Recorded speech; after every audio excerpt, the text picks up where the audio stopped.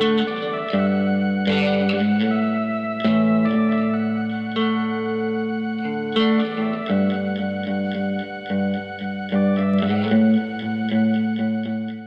it because you love it. Like follow your passion.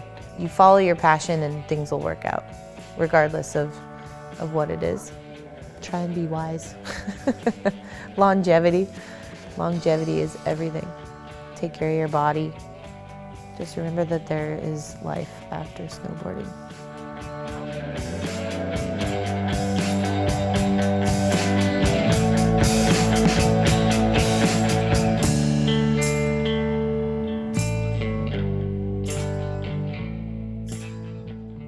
Living in Salt Lake was awesome, but I ended up started spending more and more time up in Whistler in the spring, and on down days I'd be like, oh, I'll go stay with a friend that lived in town here, and just ended up staying here for, I think I was here for like 2 weeks, and I just kind of got to like know the town a bit, like go out on runs or go out to eat, and kind of just saw more and more people that I knew in town.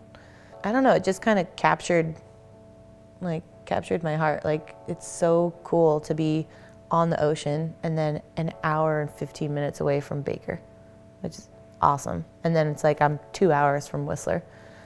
And just with what I'm doing more these days, it just makes more sense to be based up here. This is where the filming's at. Like, if you want to film a video part, you have to go to Whistler.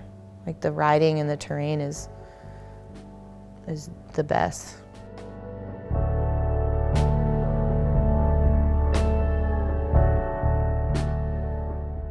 For me, not maybe being in a place very long, like just constantly traveling and constantly like not having like a real routine schedule or something, like that's the one thing that I look at. I'm all, man, it'd be so nice to like be home for more than like 2 weeks, or to be able to like have a garden and like just be home and have like the regular kind of life and routine that a lot of people have. Not being able to be home like in one place for any like decent amount of time is one of the negatives. Like not getting to like see friends and make certain occasions and go to family events. It's like you sacrifice that. You put snowboarding as a priority above that.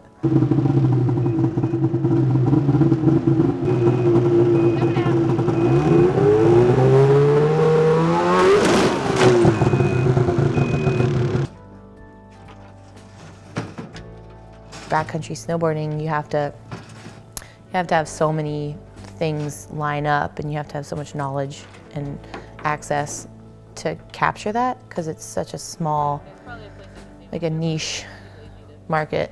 You have to, first of all, live near sled zones, have a sled, have a truck or a trailer or something to get the sleds there. And then once you get there, it's like you have to know the zone, or at least know where to go. You have to know the snow conditions. There's so many different variables that come into play when you go out. You have to have good weather. I mean, for everything you have to have good weather, but in the backcountry, it's like if you go out and you don't know a zone and you don't know the snow conditions and you're not prepared, you could fully die, or you could put other people in jeopardy, and it's just a little more high stakes. And then going out there and filming, it's like every time you drop into something, you could potentially hurt yourself really bad. If you don't have a solid support system around you that knows how to handle that and knows how to get you out of those situations, it can turn into a really, really bad scenario. It's a very real thing. It's like if somebody gets caught in an abbey, how are you going to get them out? Can you resuscitate them if need be? Can you splint them if they're bleeding? Can you stop the bleeding? Like there's a lot that I think we just don't really think about. But once you think about it, you're all, oh crap, I should start carrying this and that, and like, how do we not have like a sat phone or first aid kit or just stuff like that? It's like any like backcountry guide, wilderness person would probably be like, you're silly for not carrying that type of stuff all the time. Especially when you're jumping off of cliffs and chucking yourself. It's like, the factor for injury just gets multiplied so much. I might be kind of biased, but I just think it's so much that has to line up in order to get the shot, and it's hard to communicate that to people that don't know. It's hard to capture just how difficult it can be at times to get that one shot.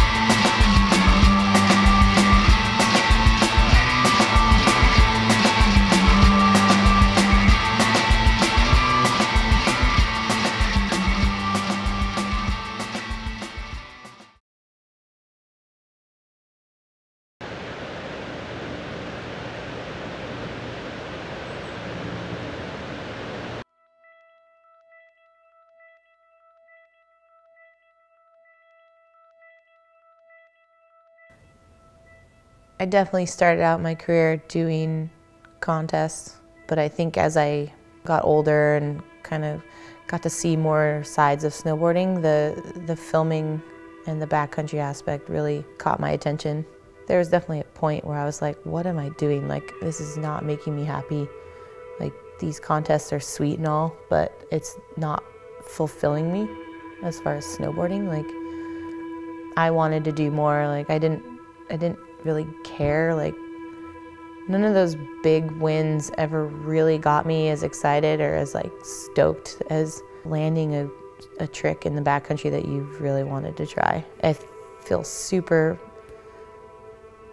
like grateful that the companies that I've rode for stood by me and like really believed in what I want to do and the direction I wanted to go in snowboarding, because not a lot of companies would do that.